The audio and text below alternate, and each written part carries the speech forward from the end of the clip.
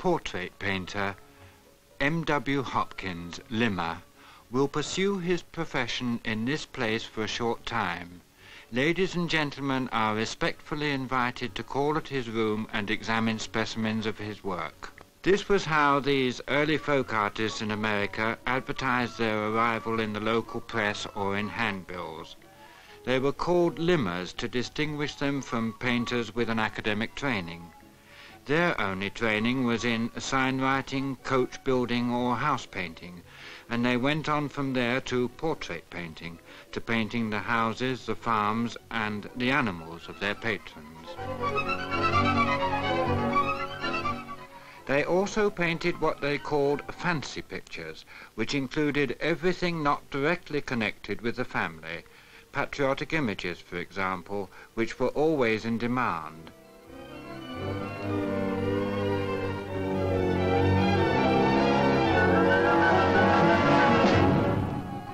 Limming was the make-do art of a people who had scarcely any professional artists outside the big towns, but it's a make-do art whose spontaneous simplicity of design makes an immediate impact. It grew out of sign painting, and it underlined for the early Americans their sense of being American, their strong family feeling, their yearning for status, their pride in their possessions.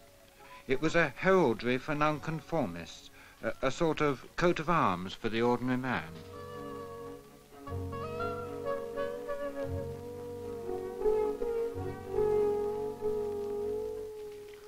All likenesses are warranted correct and satisfactory, or no charge will be made. This sort of advertisement was just so much sales talk, of course, and in fact the human face in these folk portraits is always treated in a standard way. The eyes are always wide open, the mouth always closed, though it can be thin or full, the nose long or short, the eyes close together or far apart. There was no attempt to catch an expression or a mood.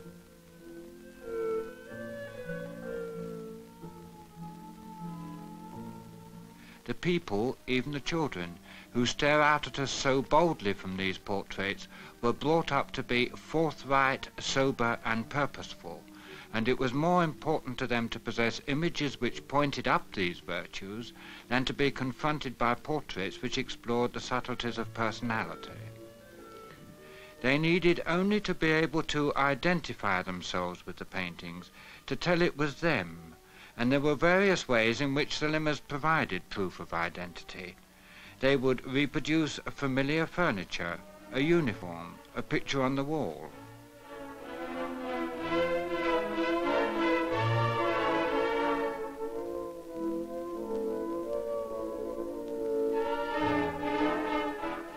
The woman painted in her best bonnet and dress, which only came out on big occasions.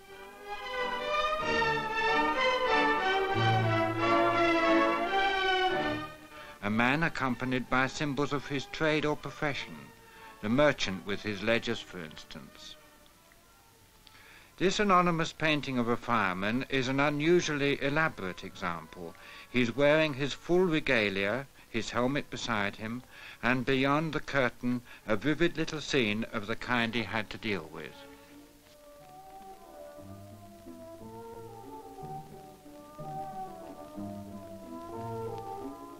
The kind of money these folk artists got didn't allow them to indulge in experiments which might not come off. The poses were standard and pretty stiff at that. Charges ranged from as little as $1 for a profile and $3 for a front view, to a top figure of $25 if the sitter wanted light and shade, or particularly elaborate dress, and the artist had a reputation for it.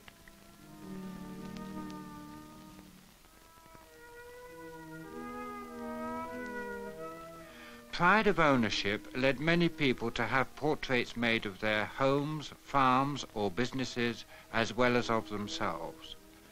And when the travelling painters recorded a country scene, they catalogued its main features with the same simple assurance that they brought to their human portraits.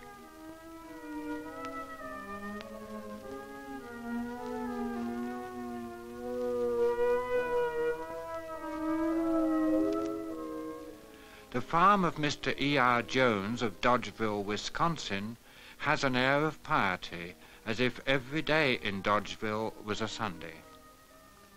Mr. Tuttle's livery stables, painted in 1870.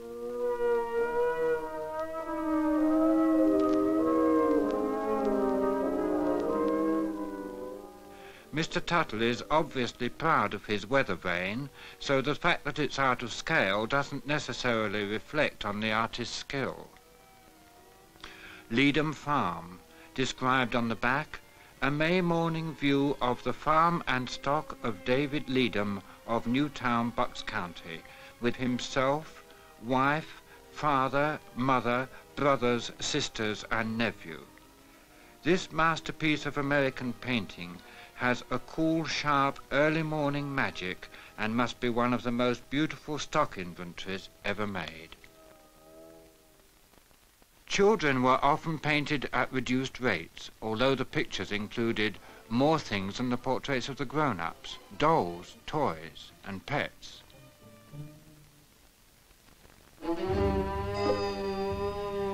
There's something about the bold, bare treatment of this face that leaves a strong impression of a particular person. But just in case the parents didn't recognize that butter wouldn't melt in the mouth look, there's his best suit to prove it's their son, and his mongrel dog with telltale patches of light fur. The dogs and cats which got into these paintings of children were painted feature by feature in the same meticulous way as their owners, and usually came out looking like fierce comedians somewhat larger than life, stiff and foursquare like the children themselves.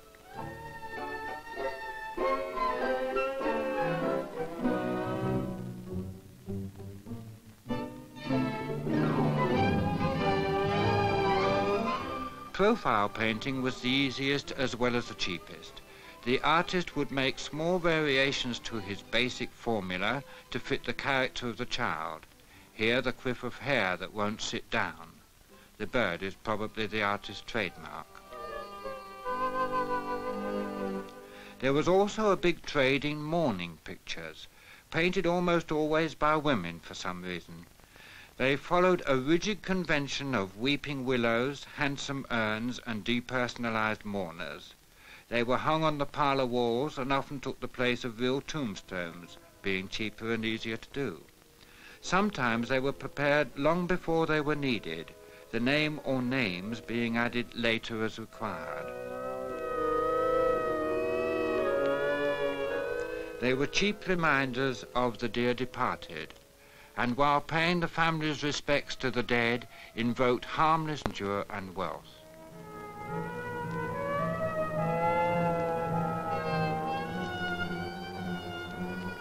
So from childhood to the grave, the Limmers chronicled the lives of these pioneer Americans, a tough, self-sufficient, pious, and nonconformist people.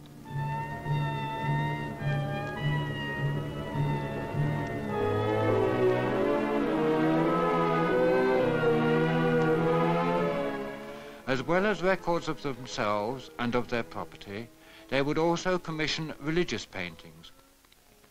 Not, of course, of the Holy Family or saints, which would be considered much too popish, but of Bible stories which preached good neighborliness, such as this early strip cartoon of the Good Samaritan, complete with text. A certain man went down from Jerusalem to Jericho and fell among thieves.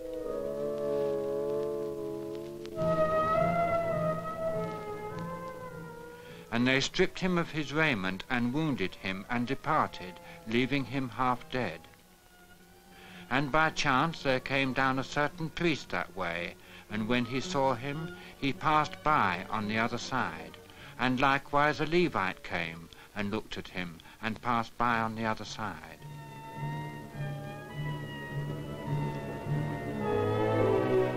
But a certain Samaritan came where he was and had compassion on him, and bound up his wounds, pouring in oil and wine, and set him on his own beast, and brought him to an inn and took care of him. The nearest approach to a saint in the art of American folk painters is the Quaker William Penn. He's painted over and over again, particularly by Edward Hicks, himself a Quaker, and one of the few of these is well known. Most of them never signed their work, and their identities are lost. Hicks often painted Penn's grave at Jordan's in Buckinghamshire, although he'd never been to England himself. Hicks, to my mind, is the best of these folk painters. His favourite subject was the peaceable kingdom, a pious idyll illustrating Isaiah chapter 2, verses 6 to 8. The wolf shall also dwell with the lamb, and the leopard shall lie down with the kid, and the calf and young lion and the fatling together, and a little child shall lead them. And always in the background on the left-hand side is William Penn signing his treaty with the Indians.